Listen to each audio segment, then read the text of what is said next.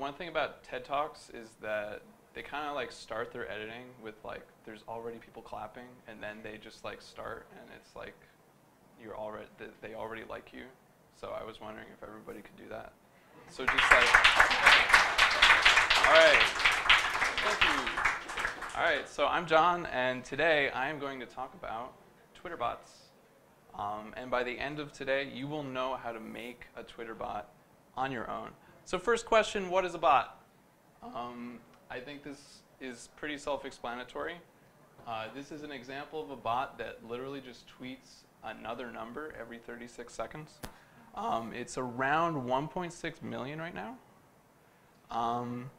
And that's really all there is to that one. But you can do more stuff with the format.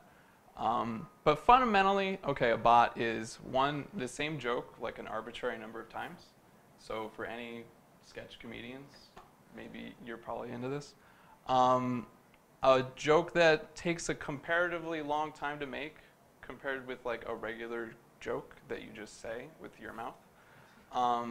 And it's a joke that pollutes the digital environment with tons of junk garbage data, which is a noble goal in my opinion. Yeah, so here's some examples of Twitter bots. This one is called 2 headlines, and it basically just mashes any random 2 headlines up. Here's another one. This one is seeded very well. It comes up with just these kind of stories. I was really into Neil Gaiman in high school, so maybe this one is just like a personal kind of pet thing. But they're just weird, and they come up with these fascinating stories, in my opinion. I would see any of these movies before like any of the movies that exist. Wow, so Portland. This is one that pulls the Google Maps API and takes a random picture from Portland and comments on how Portland is just kind of a place like any other. The worst versus the worst. This one was made by Rob Dubbin, one of the Colbert writers, which makes a lot of sense because he's basically word jokes. This does a search on the Twitter API. It searches for what people have written as blank is the worst. So, and it'll just take anything and then kind of interpolate it as blank versus blank. So, I don't know, can I get a show of hands? Who thinks cheap wine and spilled cake at a wedding is the worst of these 2? And who thinks coming to the realization that you've lost sight of your true self? Okay. All right. I got along with you people. Here is another example. This is a bot that downloads an image and reduces the JPEG quality 100 times. And it just keeps rewriting that file. And then, so this is a lizard after 100 iterations of that. Yeah, it looks nice. So say you want to make a Twitter bot, what actually goes into this thing? And that's up to you. This is an idiosyncrasy of whatever bot that you're trying to make. The thing that you have to, the mindset that you have to get into is that what you're creating is a possibility space. So this is an example of John Cage's aleatoric music. I don't know how to read this. I don't think anybody does. But that's the idea of what you're going to make is there's going to be some noise in the signal. And so that's what you have to take account. The main source of what a lot of these things are is public APIs. APIs stands for other people's computers. It's just, there's so much just public data all over the place that you can play with. Like, it's just out there. There is, for example, there's these marketplaces that kind of aggregate a lot of them. There's free ones, there's freemium ones where if you kind of go over a certain number of requests per day, they'll start charging you like a fraction of a penny. You're not going to do that if you're making a Twitter bot. Google's got a ton of them. Weather, Yelp, like there's lots of geo-interesting ones. This one is the number of humans in space API. It takes a while to load because it has to go to space and find all the people. Um, I'll let that run. So how do we talk with these public APIs? So first, we're just going to work with the request promise module. It's extremely simple. It's just a promiseified module called request. And another thing we're going to be working with today is the FS module. Now, the FS module is a way for you to interact with your file system.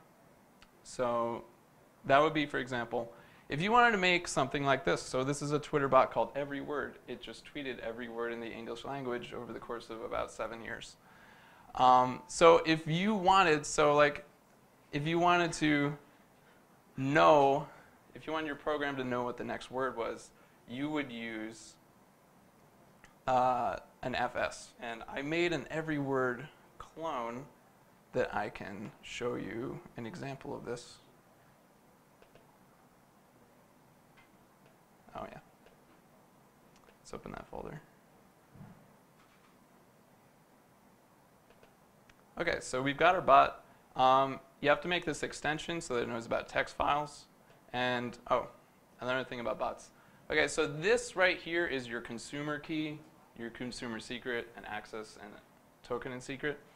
This is how your Twitter module, which we're going to go into later, knows who you are.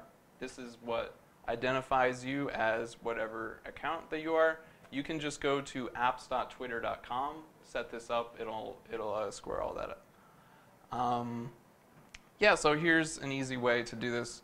Once you set up your tweet, what you can do is write to an index file. So all you do is put this number out here and increment it, and it's super simple. So today, we are going to go through a slightly more complicated bot. Today's bot will be interpolating Dark Souls message templates with old Magic the Gathering cards, because that's the kind of person that I am. Yeah, okay. So the reason that it kind of works is partially because, it's when you're thinking about, what's the data that what's going to come out of this? This is very endemic to string interpolation. So Dark Souls has a mechanic wherein you can leave a message for other players, and it uses templates because they know what people are like. So if you open this menu, you select something from here, try, and then you can fill that template with one of these things, like sorrow, apparently. So then other people in the game would get there and see your message and know to try sorrow. The magic cards things shows up. It works pretty neatly because you tend to know what you're going to get in terms of language type. So you know that, if you have a creature card, then it's likely to be a noun. And if you get a verb card, it is likely to be a verb. The game is set up so that they tend to conform to those language types. So once you've got this data, how do you organize it? So these are some decisions that you're going to have to make when you make this bot. One way of doing it is a Markov chain.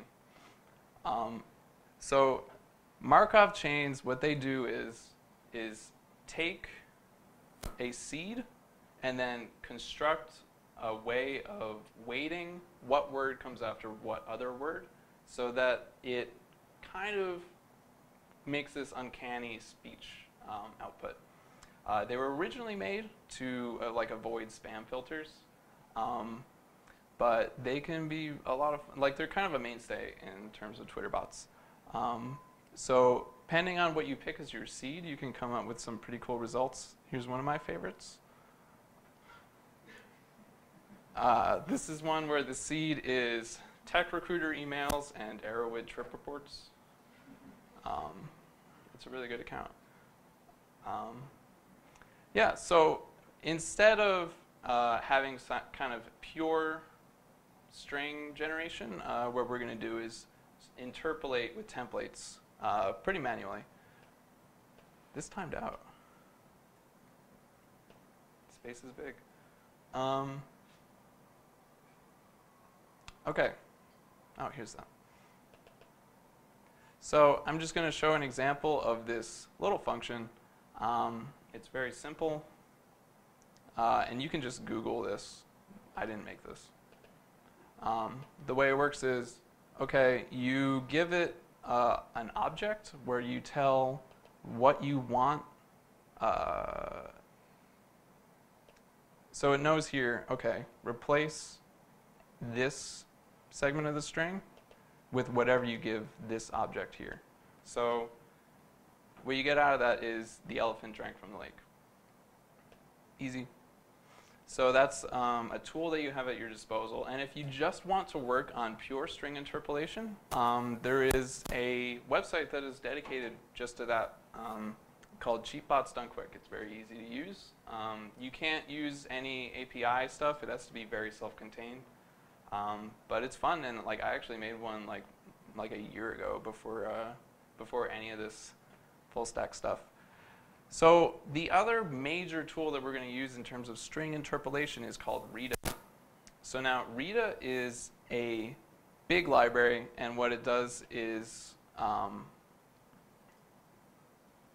analyzes one of the things it does, because as you can see over here, there are a lot of functions here. And what it does is it analyzes phrases and gives you like, here's what type of word that is. It can also give you like, here's what would be emphasized in if this was being spoken. And a thing to know about it is that it actually takes in entire phrases and analyzes them. So, for example, look at this word cheat here. So cheat can be a noun or a verb, but if we were to run this, okay, so as you can see, here's how it would output. Don't cheat on tests. Okay, it knows that that's a verb here. My nemesis Gary is a cheat. It knows that that's a noun. Something to know.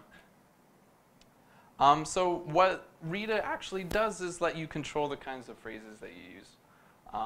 So if you remember that worst versus worst account. So now this is a kind of bot where you actually want a pretty limited number of phrases or limited structures of phrases. So what you can do, and I will show you a sort of clone that I made of this. I made best versus the best as a way to kind of clone this. So what you can do is this just takes a lot of trial and error and logic to say, okay, I don't want this phrase to end with a determinant, which is like a word like the word this. Because people tend to write this is the best or this is the worst a lot. And that's not really constructive when you're trying to make this bot. So you can also say like, okay, I want it to start with this kind of word. I want it to end with this kind of word. It lets you narrow down the noise. You're trying to get good data, and there's a lot of noise. And this is a tool that lets you filter out.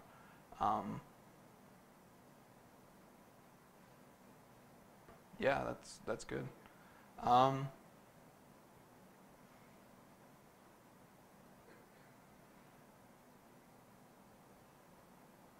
Nope. This one. Okay. A couple of other cool things that it can do is you can pluralize your nouns and you can adjust your verb tense. So you might want to do that. If you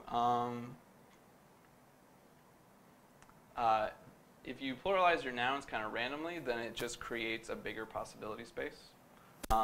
Verb tense adjustment, you can do that in order to just select your data more effectively. So who wants to generate a tweet right now? All right, this is going to be a really good joke, guys.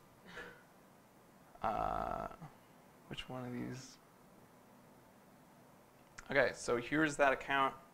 We are going to have a tweet right now. Whoop.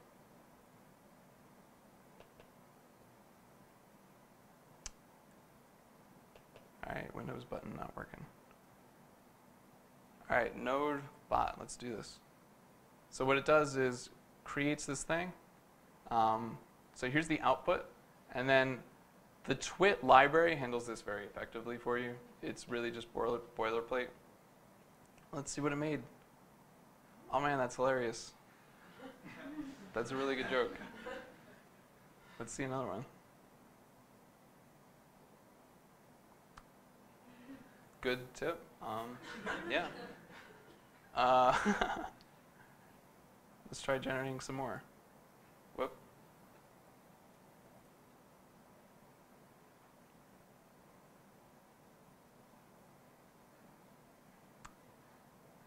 That's...